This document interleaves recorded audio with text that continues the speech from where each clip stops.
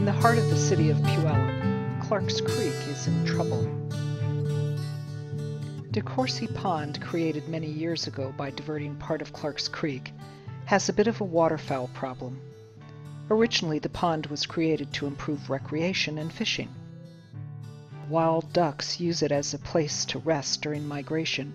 Domestic hybrid ducks don't migrate, and they use the pond year-round. This population is too large for the pond to handle. The Washington State Department of Ecology has identified Clark's Creek as having too much bacteria coming from the fecal matter of warm-blooded animals. While there are many sources of bacteria into Clark's Creek, this video focuses on what we can do to reduce the contribution by the waterfowl of DeCourcy Pond.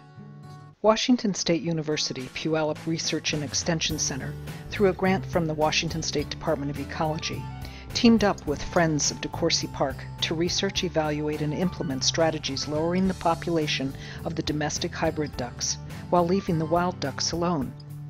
At community events, people commented on the strategies, making suggestions and adding their input. From all of these suggestions, the Friends of DeCourcy Park community group selected 4 strategies. Public education and outreach. These events were open to the public and were a place for information to be shared and community questions to be answered. A sign competition among local youth about not feeding the ducks. Community members volunteered to judge the signs, with the winning signs placed on display in the park. A vegetative barrier.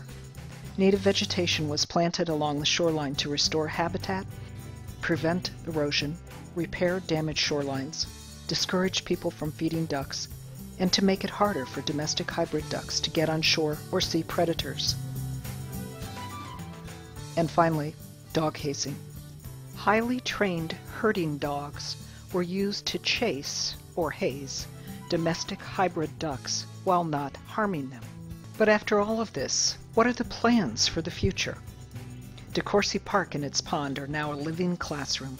Schools and groups from all over the area come here on field trips to learn about water quality, ecosystems, and the environment. What can you do to help to protect this community resource?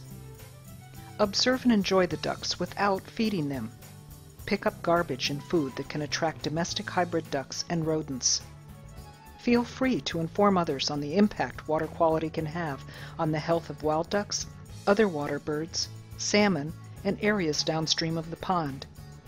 Together we can make Clark's Creek and DeCourcy Pond safe and clean for people and wildlife.